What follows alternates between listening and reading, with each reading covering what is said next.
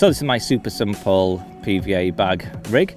I've got a 3-ounce flat pair inline lead, and the reason for using an inline is it fits inside the confines of a small PVA bag much better than say a lead clip or running rig or that sort of lead arrangement. Coming down from that, I've just got a 4-inch length of 25-pound reflex camo, which is a soft supple braid. Again, I'm using a braided material because it's easier to fold inside a bag than a mono or a coated braid. I've got a BB split shot just pinched onto the line there, and that, when trimmed down, critically balances one of my as yet unnamed, soon to be released special jobby pop-ups.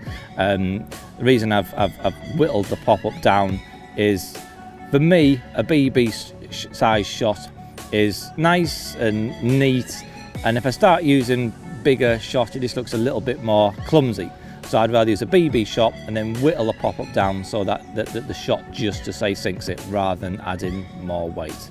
Then I've just got a size 6 wide gate beak point hook, which is just a knotless knot setup and a little bit of fine silicone there on the shank of the hook to trap the hair in place and also act as a blowback rig. And that's it, and that's all just direct onto a 23-pound Fox Exocet mainline. Really simple. So let's get it inside a solid bag and cast it out onto that little clean spot that I found out there.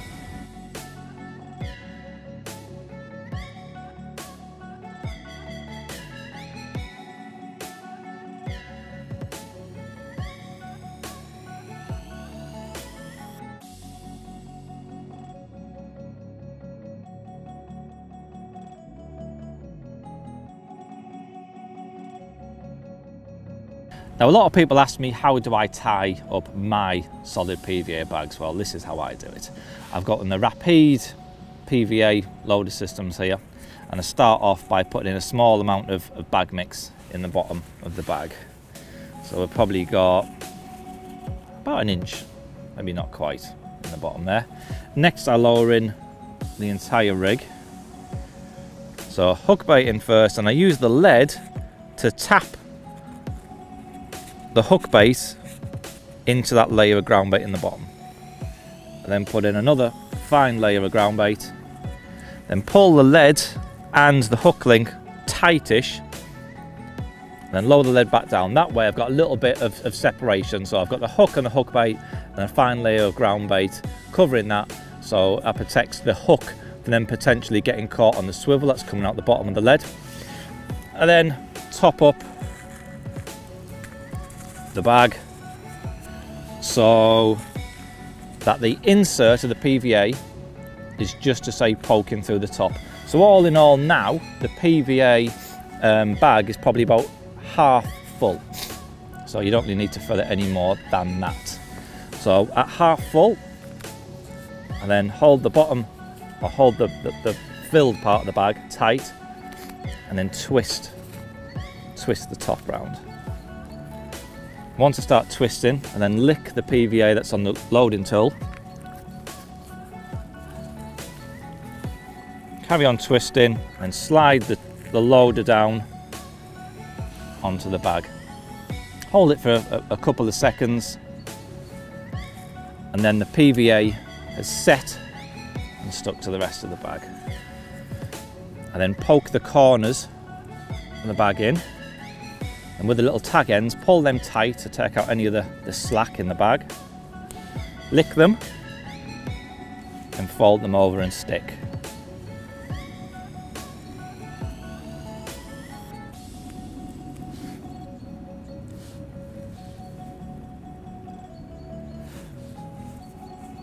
And that would be almost a finished bag. Well, it is a finished bag, but I like to then dip the bag into some Amino Blend 365, and for me that just tightens the bag a lot more, and also it slows down the dissolve of the PVA. It's quite deep water that we're casting into there, and although the water temperatures are still low and the PVA dissolve time will be reduced, I just want to make sure that makes it to the lake bed in one piece.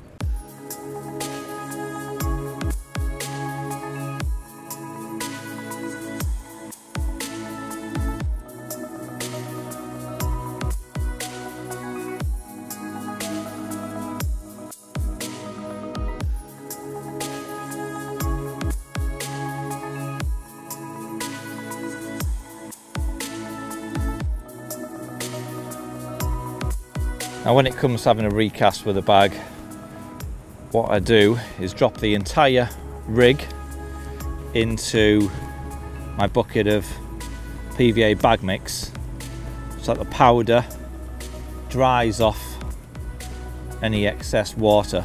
Otherwise, of course, it'll melt the PVA bag when you lower it in.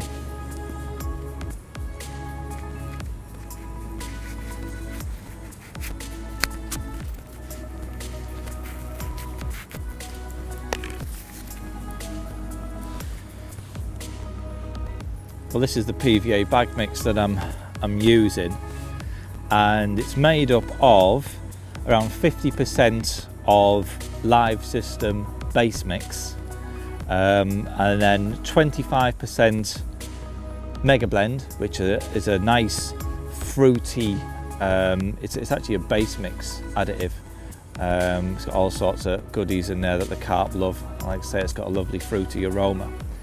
And then to give it a bit more food content, I've got about 25% of the oily bag mix.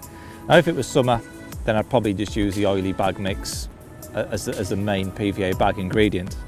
But as we are still only just going into spring and the water temperatures are cold, then I like to use the live system because of the lower oil content.